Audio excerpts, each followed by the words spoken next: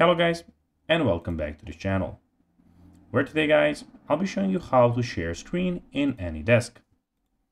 So guys, the first thing that you of course need to do is go to www.anydesk.com. After that, you just need to go and of course download the application.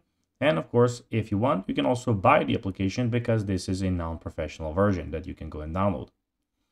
But now guys, let's see what we actually have in front of us.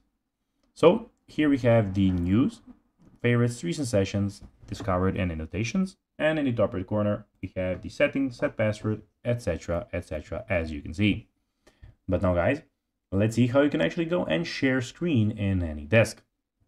So basically, to share your screen using AnyDesk, follow these steps that I'll be showing you. So there will be 5 steps.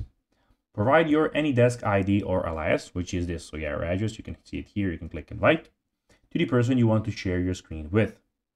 They need to enter the ID in the remote desk field. When they do that, to show multiple monitors, establish multiple connections to the same device from different AnyDesk windows. Then, all you need to do is switch to a different view in different AnyDesk windows to display remote monitors.